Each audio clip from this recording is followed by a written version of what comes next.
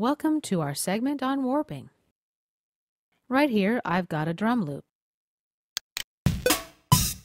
As you can hear, it's just a little off time, or it's got a slight tempo fluctuation. So let's see how we can fix it. Double-click on the audio event. The sample editor opens. Select Audio Tempo Definition and set the correct number of bars, the tempo, and the time signature. Most pre-recorded loops have tempo embedded in them. As a rule, the number, which is part of the audio file name, like you see here, reflects the file tempo. Select the Warp Sample button. Now let's zoom in. Now click on the file. Cubase will create a warp tab and simply drag it to the correct beat.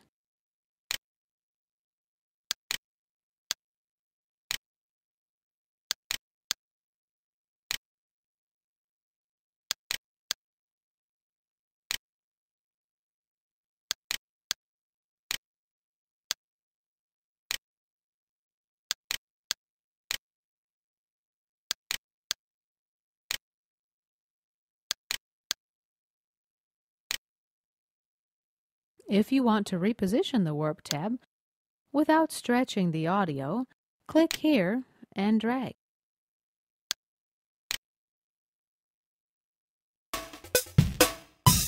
Now the audio file plays on time. By the way, if the audio file doesn't start on the downbeat, use the Event Start handle to adjust it. Another way to fix tempo irregularities is to use the Audio Quantize function. Let's delete the Warp tabs. Hold the Shift key and click here, or select Audio, Real-Time Processing, Unstretch Audio. Now let's insert Warp tabs on the attack transition.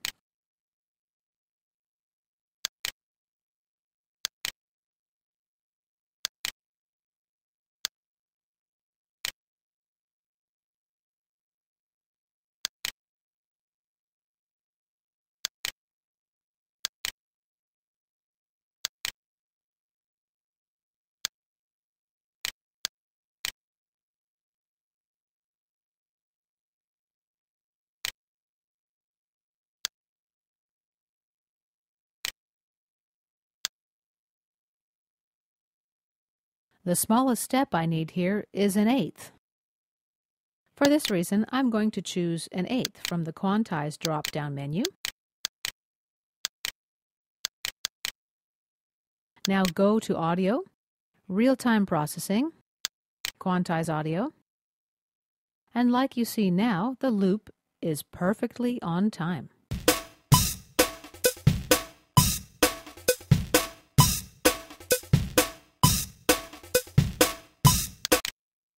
Next, let's change the tempo of this event. Select Musical Mode. From the Warp Setting drop-down menu, I'm going to choose Drums. Now we can change the tempo of this audio event in real time.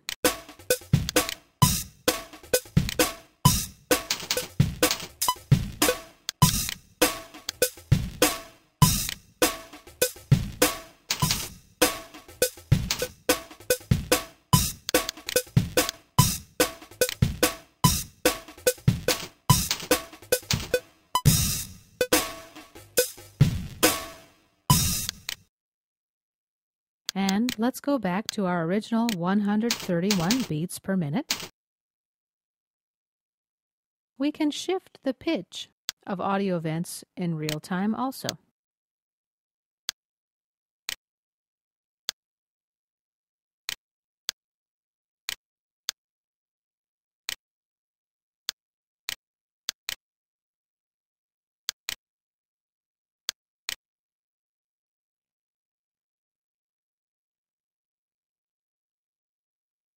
select an event, and on the info line under Transpose, enter a numerical value.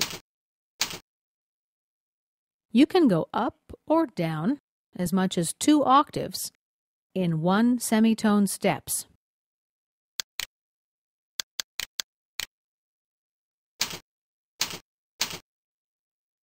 I cut this audio event and transposed it 3 semitones up, and this one 3 semitones down.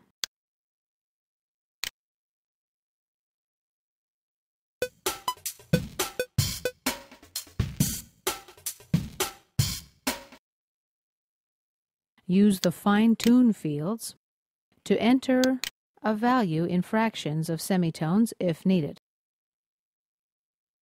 Once we're satisfied, we can freeze the event to preserve CPU power. Select the audio events, then select Audio, Real-Time Processing, Freeze Time Stretch and Transpose. Cubase SX users can use the MPEX2 algorithm, which is superior to the real-time algorithm. Click OK,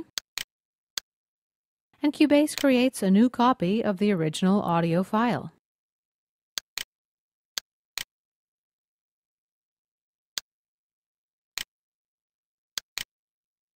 The original file stays intact, and this new file behaves just like any regular audio file.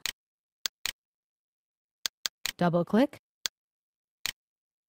select the Audio Tempo Definition tool, enter the number of bars, the time signature and tempo if needed, press Musical Mode, select Drums from the Warp Setting drop-down menu if you're warping drums, press Shift-G, and let's change the tempo.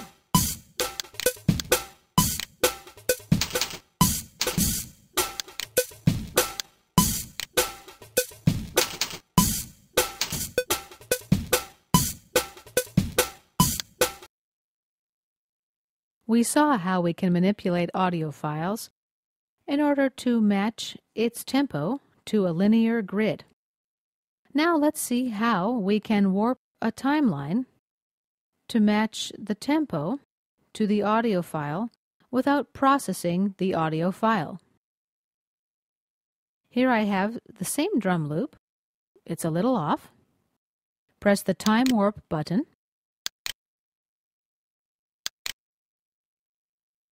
This part is recorded to a quantization of 1/8, but maybe I will be able to get away with a quantization of 1/4.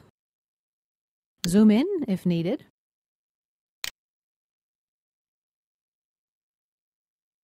Hold the Shift key and click on the Audio Event area to add a Warp tab.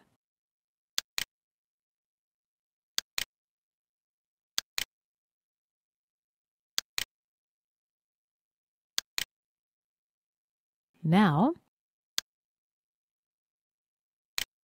drag it to the closest attack point.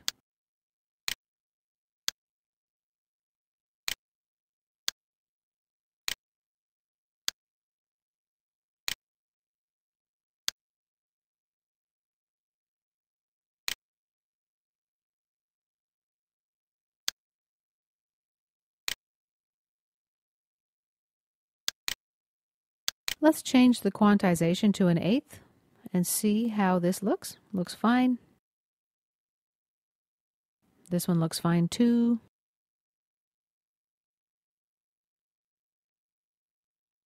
Let's fix the end. Hold the Shift key.